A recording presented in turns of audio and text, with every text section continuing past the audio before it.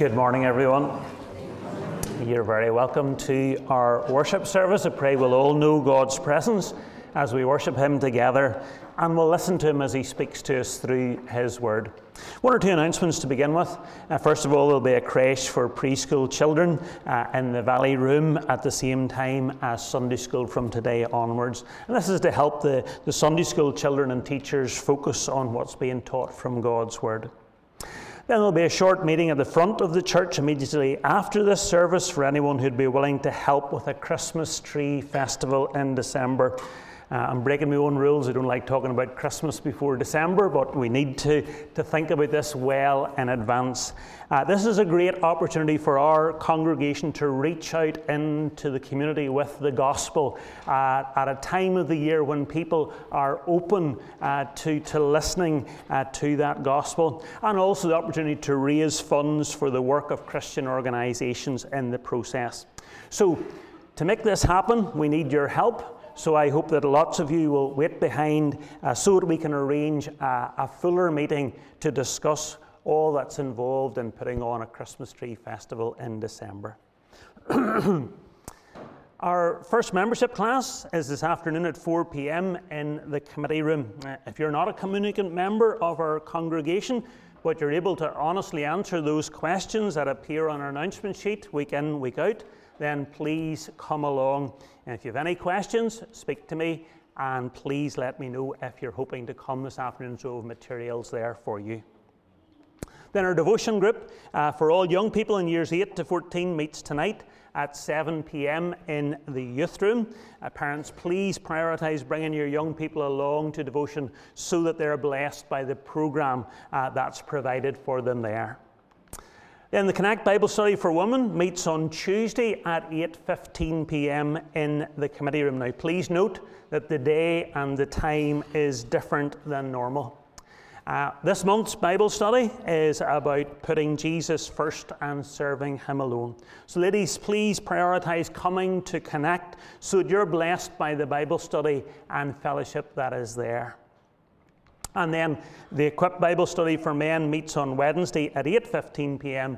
in the committee room. And again, men, please prioritise coming along so that you're blessed by the Bible study, so that you're blessed by the fellowship at Equip. And if you don't have a copy of the Bible study, there's some on top of the organ and piano. Pick one up and take it home and have a wee look at the questions. Then all ladies are encouraged to attend the PW Link Rally in Bandside Presbyterian Church on Thursday at 7:45 p.m. The speaker will be a representative from Reach Mentoring, which is one of the organisations being supported by the PW Mission Fund this year. Our congregational prayer meeting is next Sunday at 10:30 a.m. in the committee room, so please come along just a little bit earlier next Sunday so that you can join with us in prayer. And the guest speaker at our worship service next Sunday at 11 a.m. will be Mr. Alan Cousins, who represents the work of SAT7. SAT7 is the other organisation being supported by the PW Mission Fund this year, and ladies of her congregation will be taking part in our service next Sunday. The loose offering next Sunday will go to the work of PW. God calls us to worship Him with these words from Psalm 118. Blessed is he who comes in the name of the Lord. We bless you from the house of the Lord. The Lord is God, and He has made His light to shine upon us. Bind the festal sacrifice with cords up to the horns of the altar. You are my God, and I will give thanks to you. You are my God, and I will extol you. We'll see later in our service that the crowds in Jerusalem used the first sentence on the screen to praise God when Jesus entered Jerusalem on the Sunday before His crucifixion. Psalm 118 is a royal coronation psalm. But notice where the coronation procession leads to. It leads to the altar, which is a place of sacrifice, and that was certainly true for Jesus. However, the place of sacrifice wasn't in the temple in Jerusalem. For Jesus, it was the cross outside Jerusalem. The way to Jesus' ultimate coronation at the right hand of the Father was via the cross, where the King was sacrificed so that his people could surround his throne forever. And we're going to join to thank and extol God using the words of our opening hymn. All glory, praise and honour to you, Redeemer King, to whom the lips of children made sweet hosannas ring.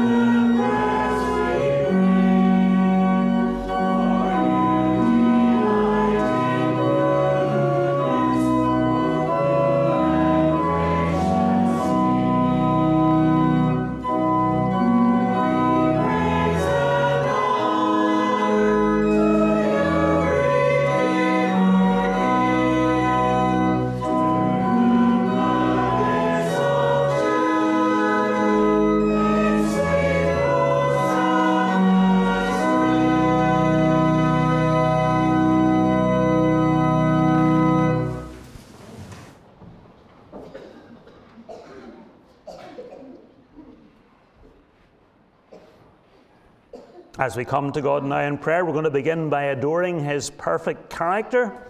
Then we'll confess our unfaithfulness to Him and His ways. And finally, we'll thank God for assuring us that He forgives us when we truly hate our sin and turn from it. So let's come before God with our prayer of adoration, confession and thanksgiving. Almighty God, as we worship you today, help us to do so with hearts that are open to your word and which are willing to apply it to our lives.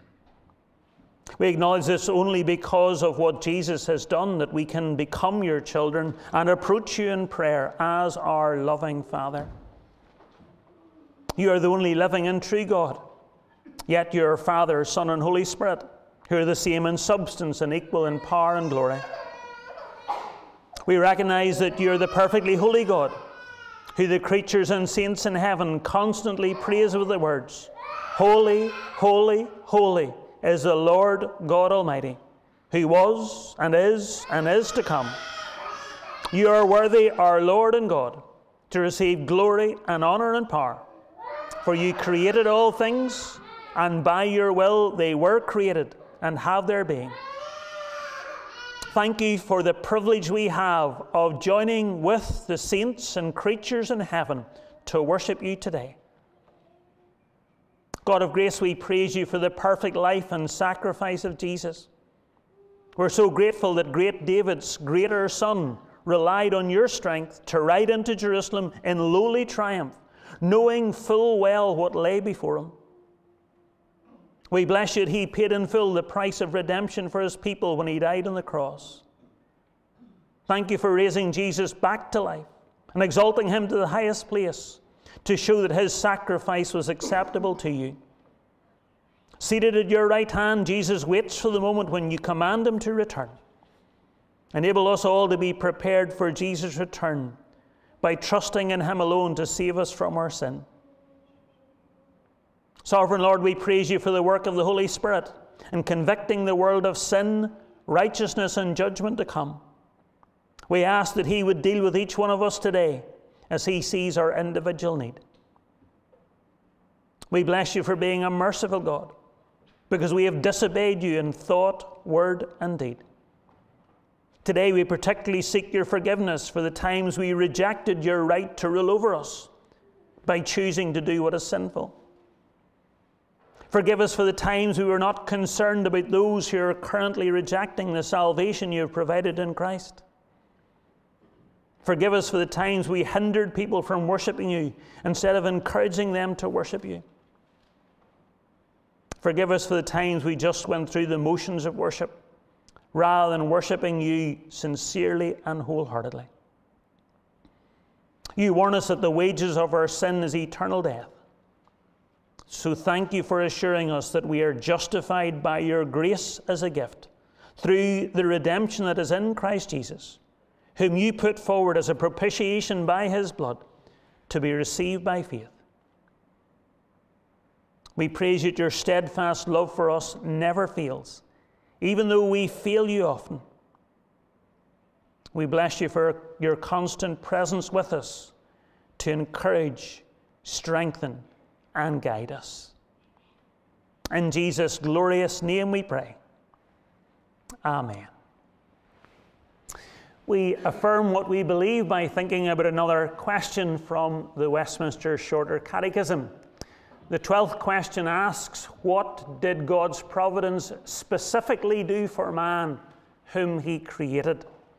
And the answer given is that after the creation, God made a covenant with man to give him life if he perfectly obeyed. God told him not to eat from the tree of the knowledge of good and evil, or he would die.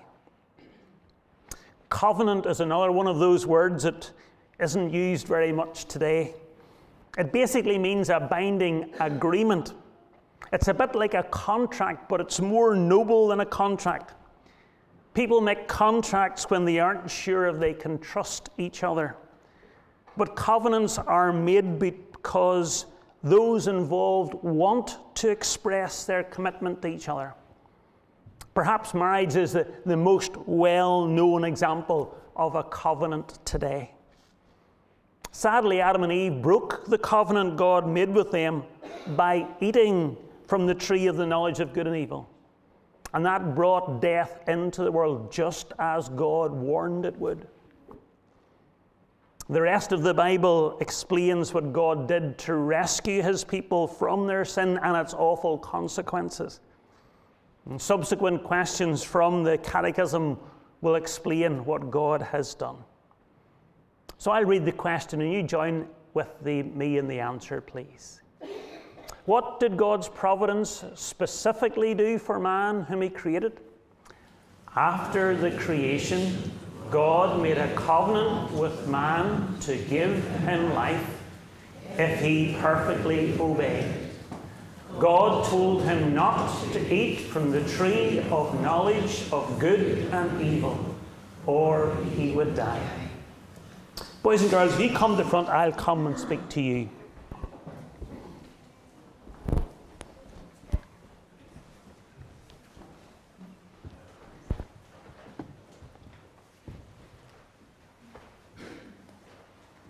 Okay, great to see you. A few weeks ago we started thinking about this messy family tree in Genesis. Remind me, what's a family tree? What does it show you? Yep. Your entire family. Yep, sure. Your entire family and how you're all connected to each other. And we saw God reminding Jacob that He would keep His promise to him and that He would be with Jacob. But we didn't notice that this family tree that started off with Adam and Eve became very messy. Before Abraham and Sarah had Isaac, who was the son that God had promised to them, they took matters into their own hand because they doubted God's promise. And that resulted in Abraham having a son with Sarah's maid Hagar, which is something he shouldn't have done. And if that wasn't messy enough, then Isaac's son Jacob stole the birthright and the blessing from his older brother Esau. But things got even messier. Jacob married beautiful-eyed Rachel, whom he loved very much, but he also married her sister, weak-eyed Leah, because he was tricked by their father Laban. And the mess just continued. God blessed Leah with many children, but Rachel was sad because she had no children. So she gave her maid to Jacob as a wife so that he could have children with the maid on Rachel's behalf. He shouldn't have done that, and Rachel shouldn't have done that. That made Leah jealous, so she also gave her maid to Jacob.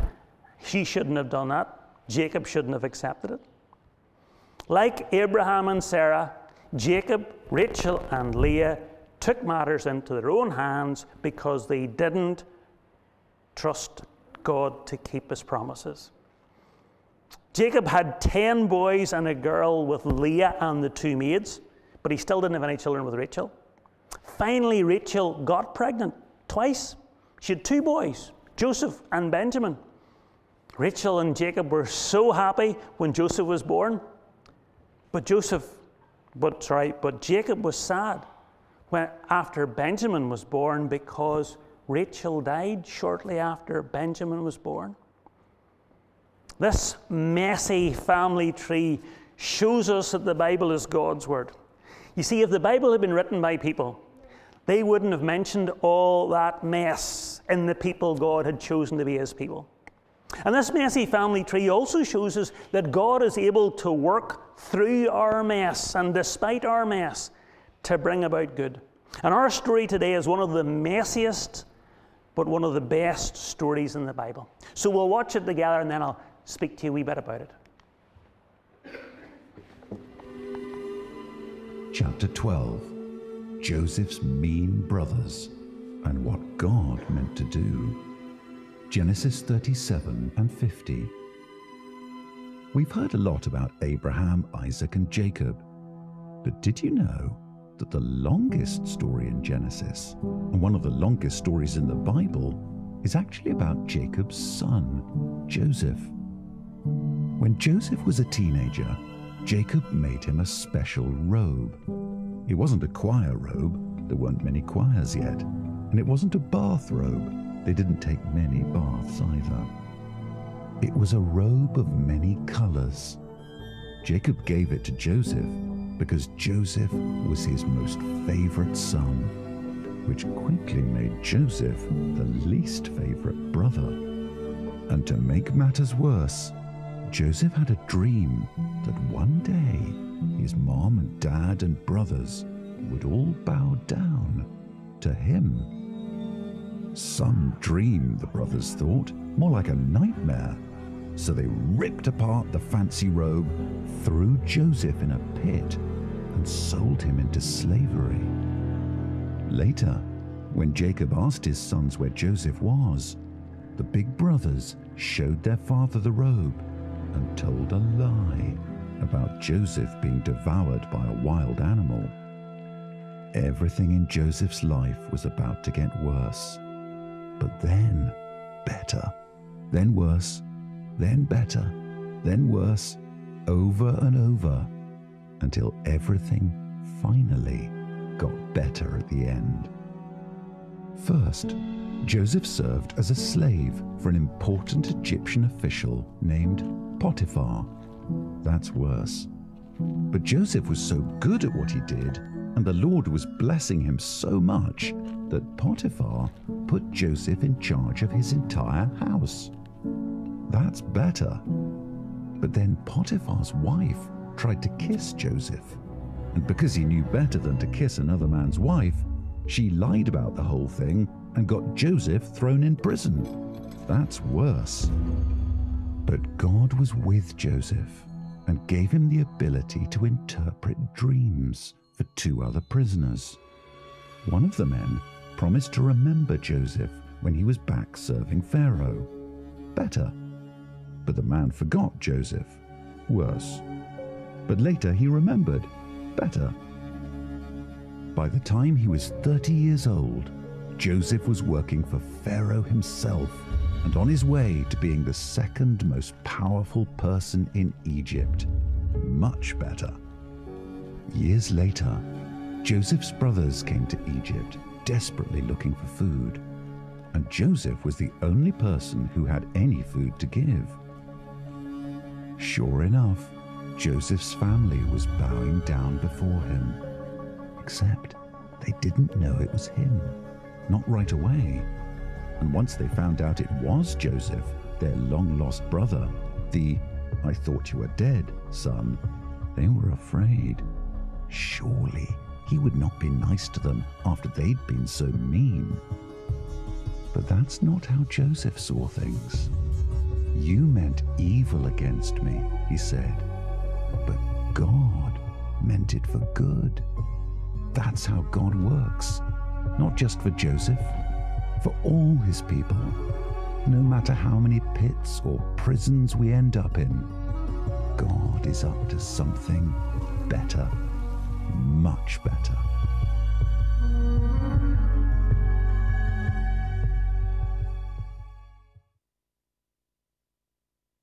There was lots of messy, evil things in Joseph's story. But we have seen that God works all things according to his perfect plan. Even through our messes, God works for his good to bring about his promised rescued plan. And yes, Joseph's story was really messy, but there's an even messier story in the Bible. Hundreds of years after Joseph, the religious and political leaders rejected God's Son, whom God the Father had sent into the world to save us. They beat Jesus and mocked him. They nailed him to a cross to die. We thought about that on Good Friday a couple of weeks ago. What a mess. It looked like Satan had won. But then remember, 2 weeks ago, we celebrated how Jesus rose from the dead. He conquered sin. He crushed Satan. God's purpose for that awful mess was to bring about salvation. So that's the greatest story of all, because it has produced a great salvation. Thank you so much for coming up, for listening so well. We're going to say your little prayer on the screen. If you want to just go back to your seats, we'll say it all together, and then we'll sing your little chorus. So let's say the prayer all together. Thank you, God, for working all things according to your perfect plan. Help us to trust you. Amen. And our little chorus is, God is still on the throne and he will remember his own. God's in control of everything that's happening, working out his perfect purposes. And we need to remember that in the mess in our own lives, in the mess in our own country, and in the mess of this world.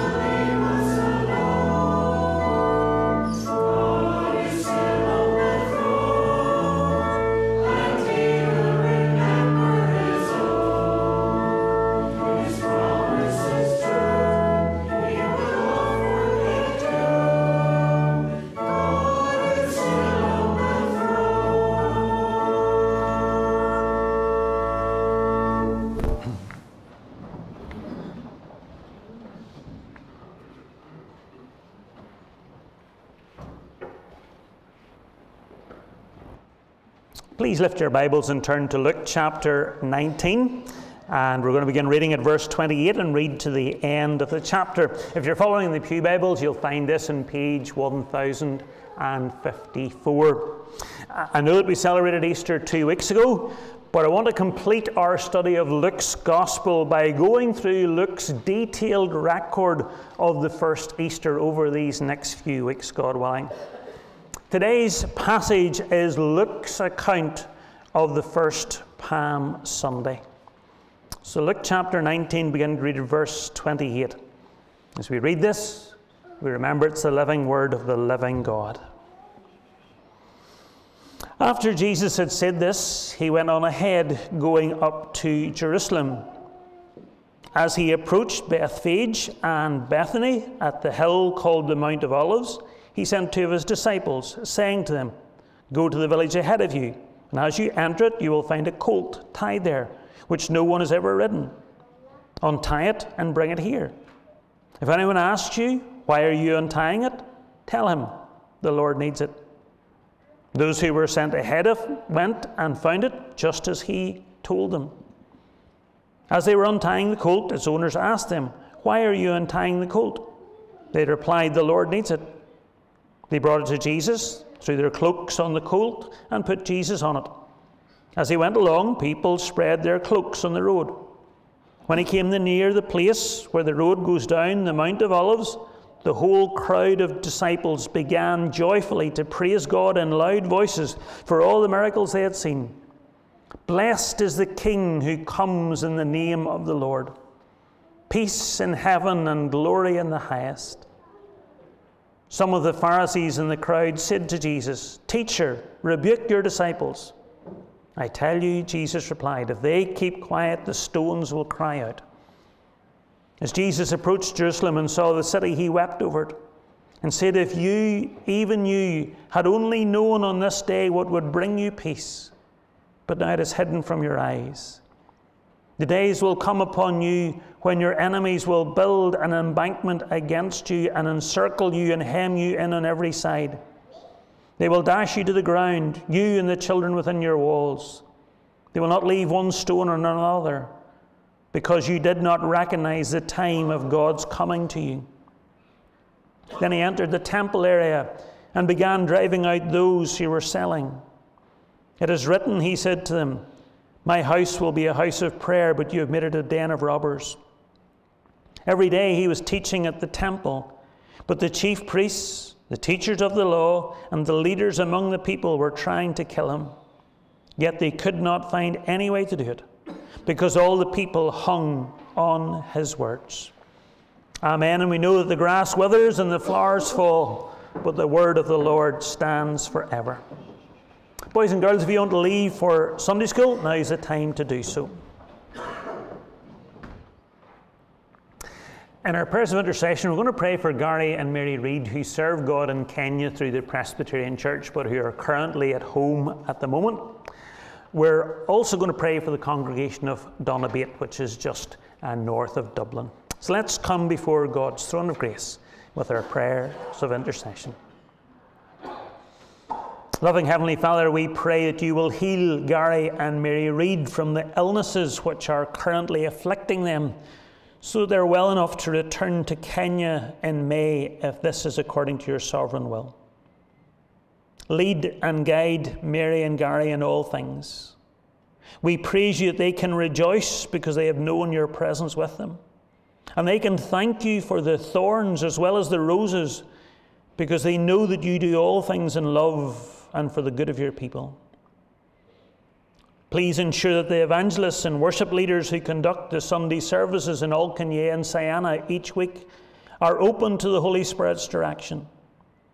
Speak through them as they teach and as they lead worship, to draw people to saving faith in Jesus and to deepen the faith of those you have saved by your grace.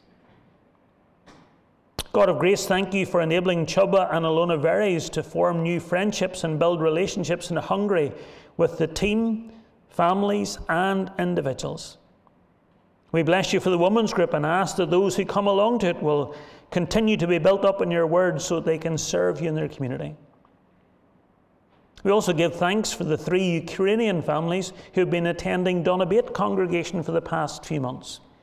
Help the congregation to learn from them and to care for them in their difficult circumstances. Grant your wisdom to the Reverend Andy Carroll in the Kirk session in both of these respects. Almighty God, we pray that those in our congregation who are your people through faith in Jesus will be righteous and run to the safety of your name. Also grant us opportunities to minister to those who are still outside your kingdom, so that the love of Christ is displayed to them and you're glorified. We ask that you'd grant good health and strength to those members of our church family who are currently ill in any way, if this is your will. Help them and their families to cast their cares upon you because they realize you care for them. Guide the medical professionals who are responsible for their care. Help families who are caring for children or adults who have a physical or a learning disability. We praise you that we can be sure you know all about the demands and challenges that brings to a home. Thank you for special schools, adult centres, training units and supported employment schemes which are provided by government bodies and learning disability charities. Bless teachers, learning support assistants, support staff, care workers and everyone else involved in the provision of these kind of services.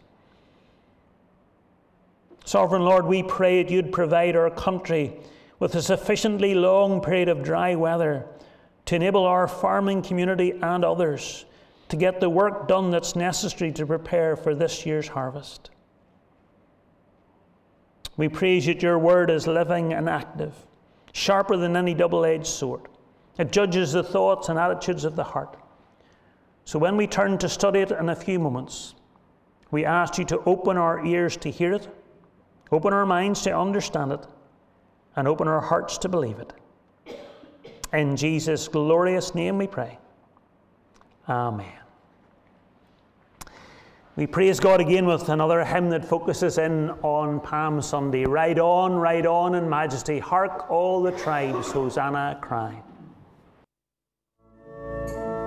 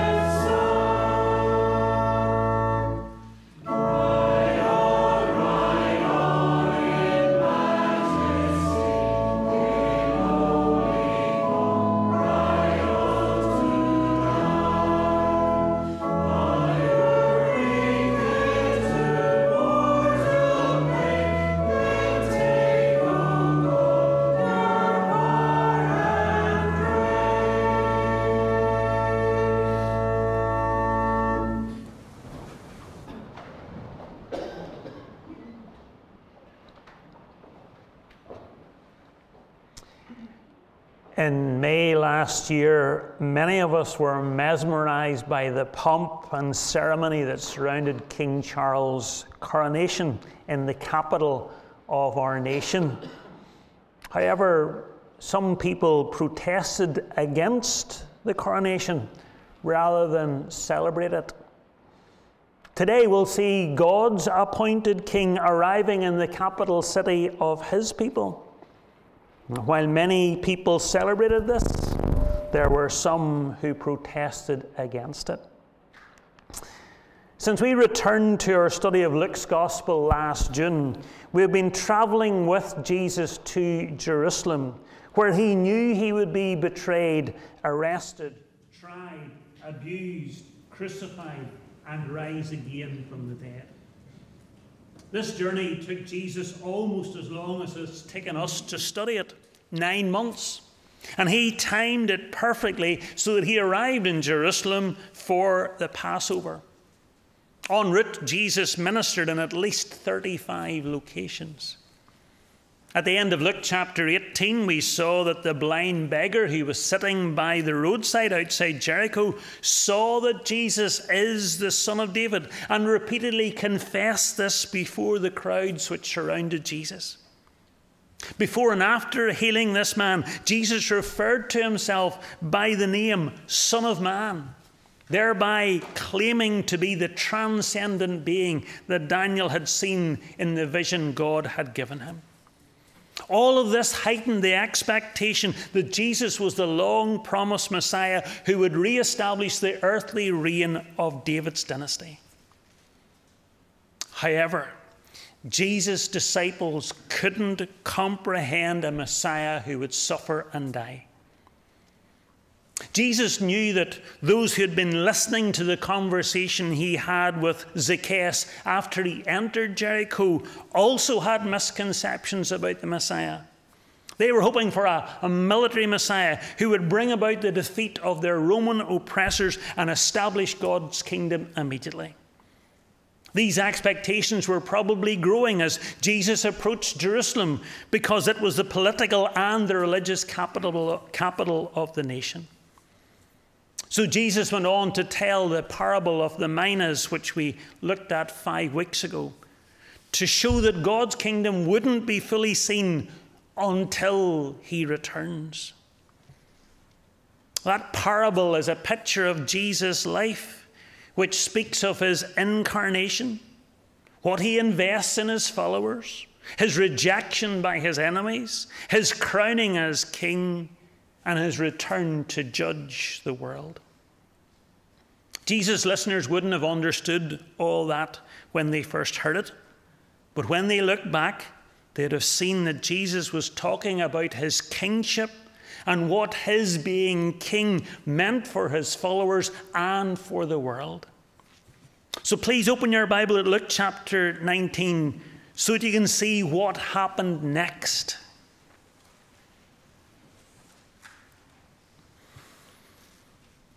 Jesus informs us in verse 28 that after Jesus had told the parable of the minas, he left Jericho and he set out on the last leg of his journey to Jerusalem. This was the Sunday before Jesus was crucified.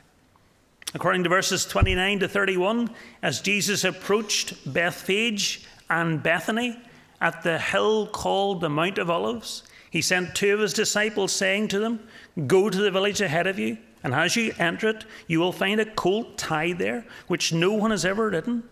Untie it and bring it here. If anyone asks you, 'Why are you untying it?' say, 'The Lord needs it.'" The location of Bethany on the eastern slopes of the Mount of Olives has been well established. It was about 2 miles from Jerusalem. Although the location of Bethphage hasn't been identified for certain, it was probably further along the road from Bethany and therefore closer to Jerusalem. The Mount of Olives is often referred to in the description of the final days that are contained in the Old Testament. And we'll see Luke mention the Mount of Olives several times in the following chapters. That Jesus knew his 2 disciples would find a colt tied up at the entrance of the village he sent them to is either an example of his omniscience, his all-knowing, or else he had prearranged this with the colt's owner. The fact that the colt had never been ridden implies a kind of purity which set it apart for the sacred task it was about to be used for. Jesus needed a colt to fulfill the prophecy Zechariah made 500 years earlier about the arrival of the ultimate king. Rejoice greatly, O daughter of Zion. Shout aloud, O daughter of Jerusalem. Behold, your king is coming to you. Righteous and having salvation is he. Humble and mounted on a donkey, on a colt, the foal of a donkey. Before and during David's reign, donkeys were considered to be a royal animal. So riding a colt was a kingly act which identified Jesus with the royal line of King David. Jesus' actions also fulfilled an even earlier prophecy made by Jacob about the tribe of Judah back in Genesis chapter 49. By entering Jerusalem riding on a donkey, Jesus was publicly proclaiming himself to be the Messiah from the tribe of Judah and from David's dynasty, who was promised all through the Old Testament. However, when Jesus mounted the colt and rode into Jerusalem, he demonstrated that he is a servant who is gentle and meek, as well as a king who is royal and ruling. This is the first time that Jesus is recorded as referring to himself as the Lord. Jesus is the sovereign one who controlled his own destiny even as he entered Jerusalem to suffer and die. In verses 32 to 34, we see that Jesus' disciples found the colt just as Jesus had told them. And when its owners asked why they were untying it, they replied with the phrase that Jesus had given them, which resulted in them being allowed to take it. All of this demonstrates that indeed Jesus is Lord. According to verses 35 and 36, when the disciples had brought the colt to Jesus, they threw their cloaks on the colt and put Jesus on it. And as Jesus went along on the colt, people spread their cloaks on the road. In those days, people spread their cloaks on the road to welcome a king. By entering Jerusalem on a colt, Jesus openly declared that he is the king Zechariah spoke of. And by spreading their cloaks on the ground, the crowd acknowledged Jesus to be their king and indicated their willingness for Jesus to have everything they possessed. What we have described in these verses is a patriotic celebration. The closest thing that we can compare it to in our culture is the king visiting a city. Nowadays, instead of cloaks being spread on the road, the red carpet is rolled out for the king to walk on. Luke tells us in verse 37 that when Jesus came near the place where the road goes down the Mount of Olives, the whole crowd of disciples began joyfully to praise God in loud voices for all the miracles they had seen. As Jesus began to descend the Mount of Olives with its spectacular view of the Temple Mount on the other side of the Kidron Valley, all of Jesus' followers joyfully praised God for the miracles they had seen Jesus perform, including those he had performed as they had journeyed with him to Jerusalem. It was right for these people to rejoice at the arrival of God's King who would bring salvation. But as we continue our study in Luke's Gospel, we'll see that most of them didn't understand the real reason why Jesus was entering Jerusalem. Verse 38 contains the people's words of praise. Blessed is the King who comes in the name of the Lord. Peace in heaven and glory in the highest. The first phrase is taken from Psalm 118, that royal psalm that prays for God to bless the coming messianic kingdom that we opened our service with. The substitution of the word king in this verse underlines that this event is a royal coronation. The verse that the crowd used to praise God was chanted as pilgrims arrived in Jerusalem for the annual Passover festival, which was just beginning. So it was so appropriate. The feast of Passover recalled how God had rescued his people, the Israelites, from slavery in Egypt. The pilgrims who had come to Jerusalem to celebrate the Passover were now anticipating being rescued from their Roman oppressors through the Messiah who was riding into Jerusalem before their very eyes. Jesus had indeed come in the name of the Lord to defeat his enemies. But it wasn't Rome that Jesus had come to defeat. It was Satan, sin, and death that Jesus had come to defeat. And Jesus would do this by being rejected, suffering, dying, and being raised back to life again, just like he had told his disciples several times. What the crowd expected the Messiah to do as they were celebrating his triumphal entry into Jerusalem, and what the Messiah himself knew he must do, was very different. Jesus tolerated the people's brief celebration of the fulfillment of what the prophet Zechariah said would happen, even though their expectations were mistaken. But Jesus was resolved that nothing would prevent him from dying for his people's sins. The second phrase the people sang echoes the multitude of the heavenly host on the night that Jesus was born. While the heavenly host on that occasion sang of peace on earth, the earthly throng in Jerusalem on the first Palm Sunday sang of peace in heaven. As they did so, they probably didn't realize that peace on earth is dependent on peace in heaven. It's only when we have peace with God through faith in Jesus that we can have peace on earth. Just like not everyone celebrated King Charles's coronation, not everyone rejoiced at the arrival of Jesus in Jerusalem. Look at verses 39 and 40. Some of the Pharisees in the crowd said to Jesus, "Teacher, rebuke your disciples." Jesus replied, "I tell you, if they keep quiet, the stones will cry out."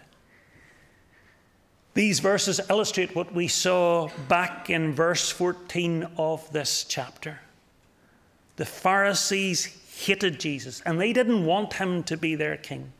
Notice that they called Jesus teacher rather than Lord or king. However, Jesus rebuked their attempt to suppress the joy of this occasion by pointing out that if his disciples stopped expressing their praise, the very stones would cry out in praise. All creation was made to worship Jesus, who is King and Lord of all. When we stop to think that Jesus deliberately entered Jerusalem, knowing that this would lead to his death as the atonement for our sins, we can't do anything but praise Jesus for who he is and what he did. While the whole crowd of Jesus' disciples rejoiced as he entered Jerusalem, Luke informs us in verses 41 and 42 that Jesus wept over Jerusalem and said, "If you, even you, had only known on this day what would bring you peace, but now it is hidden from your eyes." We also saw Jesus expressing concern for Jerusalem back in Luke chapter 13. Now, with the panorama of Jerusalem before him, Jesus wept, not with quiet tears like those he shed at Lazarus' tomb, but with loud and deep wails. Although the rejection of many of the Jews was predicted in the Old Testament, Jesus still felt great sorrow over their rejection. Jesus' sorrow reflects the heart of God as he contemplates the Jewish people rejecting his prophets and ultimately rejecting his son. The day that brings peace, which Jesus referred to as the day when the true Messiah and King came. Jesus calls it the time of God's coming to you in verse 44. Peace, real peace, is the work of God's salvation. Sadly, the majority of people in Jerusalem wouldn't experience this peace, because in a few days they would reject Jesus, since they could neither see nor understand what he had come to do. You see, if we have a wrong view of who Jesus is and what only Jesus can do for us, then we'll reject him as well, just like the crowd in Jerusalem eventually did, because he doesn't fulfill our expectations. According to verses 43 and 44, Jesus went on to say, "The days will come upon you when your enemies will build an embankment against you and encircle you and hem you in on every side. They will dash you to the ground, you and the children within your walls. They will not leave one stone on another, because you did not recognize the time of God's coming to you." Jesus used Old Testament language to describe the fall of Jerusalem, which would take place less than 40 years later in AD 70. The Romans fulfilled Jesus' words by constructing earthworks outside Jerusalem and besieging it before razing it to the ground. Jesus explained that this would happen to the inhabitants of Jerusalem as God's judgment on them for rejecting him. Jesus knew that the people of Jerusalem could have experienced peace under his rule, but he also knew how horrific God's judgment of their rejection of him would be. So it's no wonder that Jesus wept over Jerusalem. Jesus still weeps over those who reject what would bring them peace, which is turning away from their sin and repentance and turning to Jesus in faith.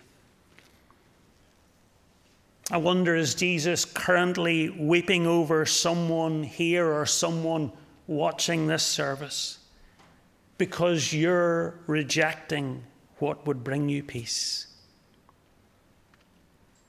The tears of Jesus are a measure of our value to him. In verses 45 and 46, we discover that sometime after Jesus' triumphal entry to Jerusalem, probably the next day, he went to the temple courts to fulfill the words of Malachi, the last Old Testament prophet, who promised that the sovereign Lord would suddenly come to his temple. Jesus began driving out those who were selling. And he said to these people, "It is written, my house will be a house of prayer, but you have made it a den of robbers." Instead of challenging the Roman rulers when he arrived in Jerusalem, Jesus targeted the misconduct of God's own people by pointing out their unfaithfulness to God. And this episode marks the beginning of Jesus' final confrontation with the Jewish religious leaders, which we'll see increasingly intensify now that Jesus has arrived in the center of their realm of power and influence.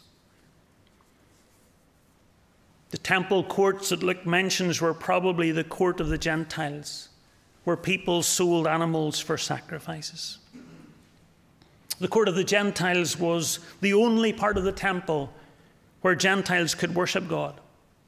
But during the Passover festival, traders set up their animal pens and their money tables there, so that the Passover pilgrims could buy animals that met the ritual requirements for sacrifice and could change their money into the currency it was required to pay the temple tax. On top of preventing Gentiles from coming to worship God, sadly, these commercial ventures provided the opportunity for much greed and corruption. For these reasons, Jesus was righteously angry about the desecration of the Lord's house, So he sought to restore the temple to the function for which it was built by driving out those who were trading there. And this demonstrates Jesus' zeal for God's glory and the salvation of sinners. And we should be zealous for God's glory and the salvation of sinners too. When Jesus said, "It is written, my house will be a house of prayer," he was quoting from Isaiah chapter 56, which assured godly Gentiles that they would be allowed to worship God in the temple. But by permitting the court of the Gentiles to become a noisy, smelly marketplace, the Jewish religious leaders were denying Gentiles this privilege and were failing to be a light to them. When Jesus said that the religious leaders had made the temple into a den of robbers, he was quoting from Jeremiah chapter 7. The temple had become a den of robbers not only because of the financial exploitation that went on there, but because it was being robbed of its sanctity.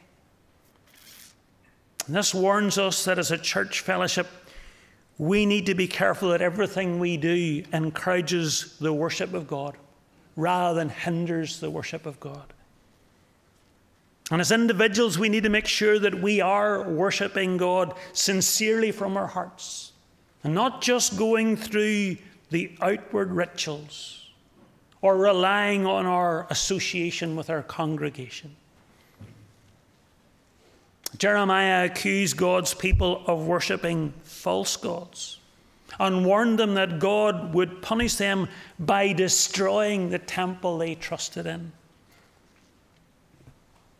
The temple of Jesus' time was destroyed by the Romans, along with the rest of Jerusalem, in AD 70. The chapter ends with Luke informing us in verses 47 and 48 that every day Jesus was teaching at the temple, but the chief priests, the teachers of the law, and the leaders among the people were trying to kill him. Yet they could not find any way to do it because all the people hung on his words. After cleansing the temple, Jesus taught there throughout the week leading up to his crucifixion. Jesus is everything the ornate temple and the elaborate sacrifices that were offered there signified. He is the very presence of God. Jesus is the only access to God. Jesus is our atoning sacrifice, and Jesus is our mediator.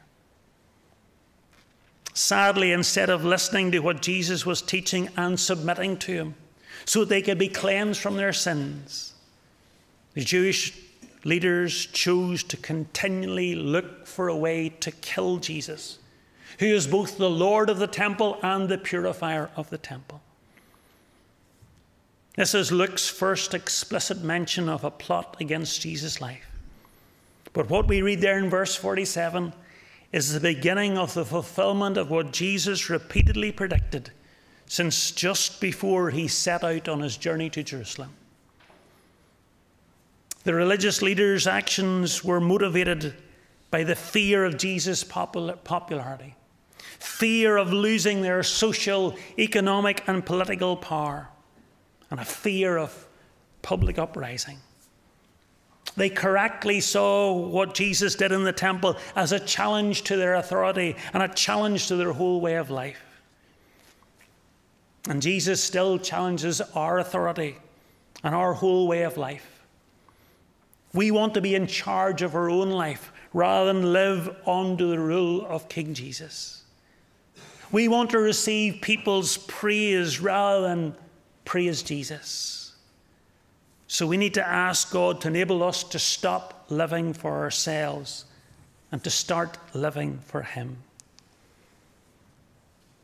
As we have studied Jesus' triumphal entry into Jerusalem as a king, we have seen that he indeed is the one God sent.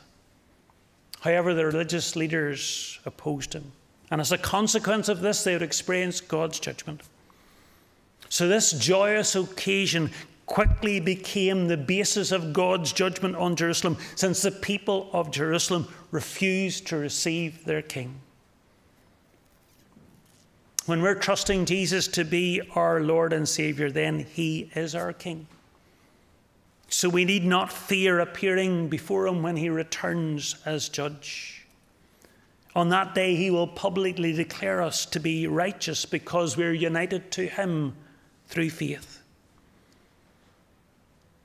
But if you know that Jesus isn't your king, because you're not relying on him to rescue you from your sin and its consequences, then I'd encourage you to humbly seek God's forgiveness for your sins.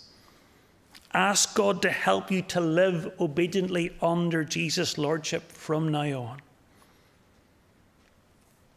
We are still in the time of God's favour and God's grace, but none of us knows how long that will last for any of us, and none of us knows when Jesus might return. Let's pray. Let's ask God to apply these lessons we have learned from his word to our heart as he sees our need. Let us pray. Loving Heavenly Father, we thank you that Jesus publicly pronounced that he is indeed the long-promised Messiah when he rode into Jerusalem on that colt. And Lord, we see his heart as he weeps over those he knew who would reject him. And Lord, we know that you see every heart here today. You see every heart that will listen to this service at some point in the future. Lord, if there are any who are rejecting Jesus as their king, we pray that you would come and you would show them the seriousness of their sin. Show them the uniqueness and the sufficiency of Jesus to save them from that sin. Enable them to repent of their sin and trust Jesus to be their Saviour. For those of us that you have already saved by your grace, we pray you'd give us a concern for those who are currently rejecting Jesus. Help us to do all that we can to point them to Jesus by sharing the gospel with them, by living in obedience to you. Prevent us from doing anything that would ever hinder people from coming to Jesus. In his name we pray. Amen. Our closing praise is, Thou, Lord, hast given thyself for our healing, poured out thy life that our souls might be freed.